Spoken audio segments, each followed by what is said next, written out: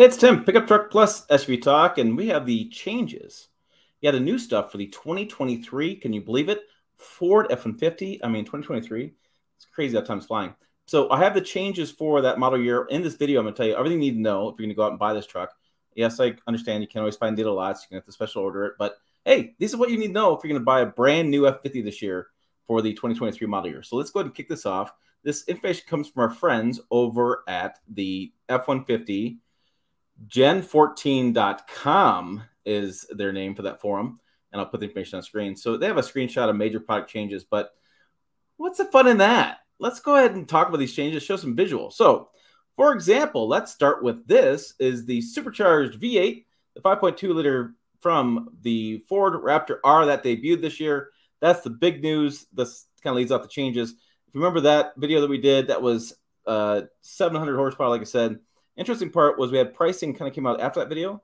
So you have $77,570 is the base, or $520, can't read handwriting, is the base price. You click all the bells and you click all the boxes and you have $109,145. Yikes. That's an expensive Raptor R. And frankly, I don't know why you'd order the base Raptor. I think you'd base Raptor R. If you're going that far, just click all the bells and whistles. You got the cash, go for it.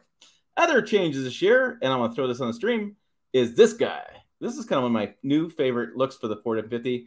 This is the Tremor, and what they're doing is they're making this its own trim level.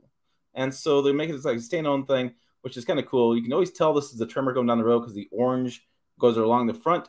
What's interesting with this is they're going to make the 5.0 liter V8 the standard engine choice. That's opposite what they normally do. Normally they have the 3.5 liter V6 EcoBoost in this trim, or they do like a 2.7. Yeah, they do the 2.7. They do like, in the fleet truck, they have the 3.3 liter V6. But in this case, they're doing 5.0 liter V8 as the standard engine in that, and optional is the V6, which is kind of crazy. Some theories suggest that maybe they're going to do that for a variety of reasons, but also because you can do a winch now. So typically right below that front fascia is where the intercooler sits. That cools down the turbos, keeps everything nice and functioning correctly. And in this case, if you take that out, do the 5 liter V8, you might be able to put a winch hook up there on the bumper, which is what they do with the F-250.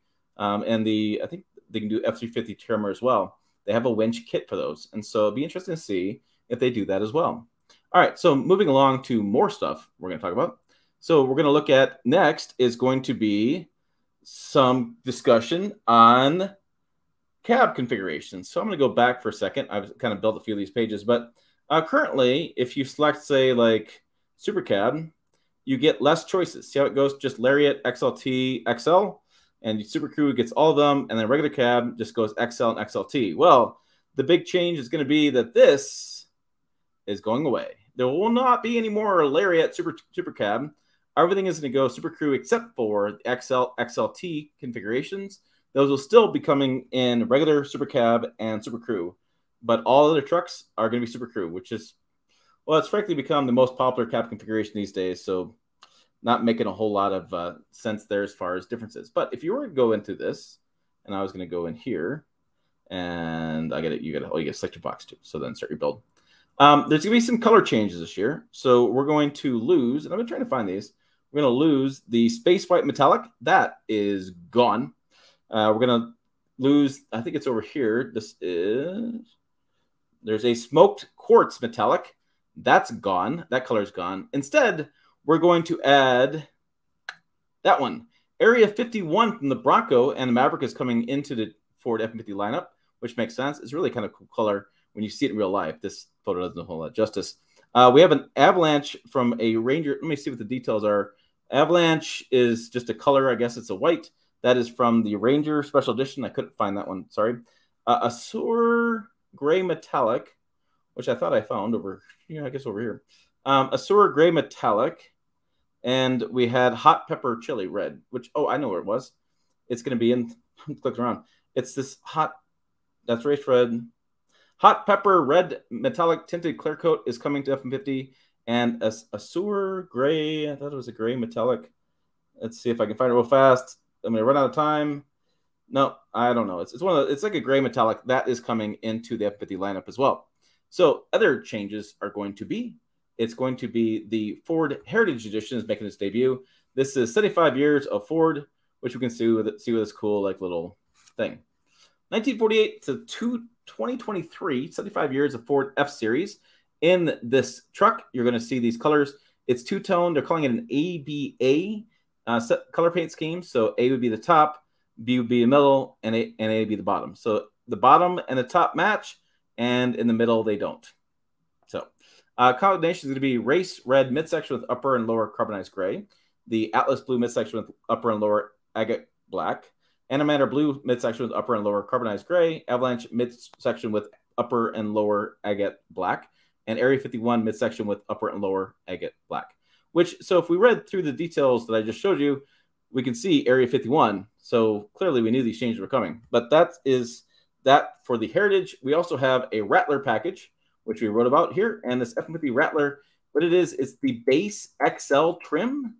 And you get the FX4 package, you get skid plates and stuff. Basically, it's a cheap off-road truck from in that base XL trim. So they're trying to give you an option between the $109,000 Raptor R and the Raptor and all that stuff they got going on. The other change we're going to talk about here, and I'm going to go here again to talk about it, is going to be I got to go to the XL, excuse me. I'm going to go to XL trim. I'm going to build that one. And it's kind of talking about getting more expensive.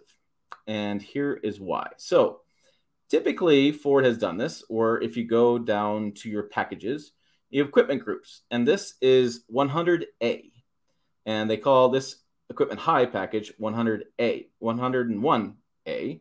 And what this does is it adds things like cruise control, reverse sensing system, and power equipment, which is basically power locks, power windows. So what Ford is doing is they're killing this package.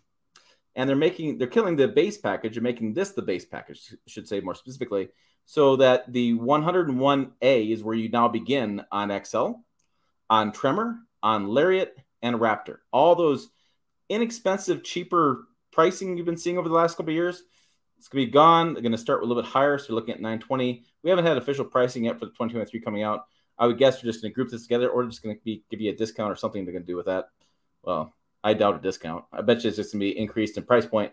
And frankly, I was talking to dealers, and I've been talking to customers as well, and nobody really orders the base stuff anymore.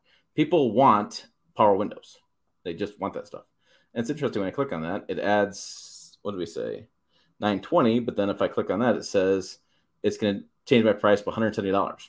So it's confusing pricing, but anyways, you're going to see that the F-150 is going to become more expensive because the base price can increase probably a little bit because it's just going to give you that stuff, which is interesting because I still got people that ask me all the time. They're like, Tim, I'd love to get a new truck, but I don't want any power. I don't want any power windows, nothing. I don't want any of that stuff. I want crank windows. And I think Ford was one of the last trucks to offer crank windows, and that's going away. I believe there's a Ram version as well. You can get in the tradesman with crank windows. But frankly, people aren't just doing crank windows anymore. Everybody's going power, adding more of the power lock stuff. Again, I've talked to some dealers about it. And even for the work truck stuff, the work truck guys, they want power windows, power locks. They just want it these days too. So I don't blame them there. I like power windows, power locks. But yeah, so you're going to see overall, you're going to see pricing go up. I'm going to imagine from price increases due to part supply shortages, due to inflation, and by taking those equipment groups away and making them now standard equipment, you'll see the F-150 will probably be more expensive this next year, would be my guess. And you're going to see that two packages, Rattler Heritage, different colors, and the Raptor R. So there's the changes for you on the 2023 Ford F-150. For more, check the videos over here, website down below. As you can see, Pickup Truck Talk on social media. And I, as usual, will see you down the road.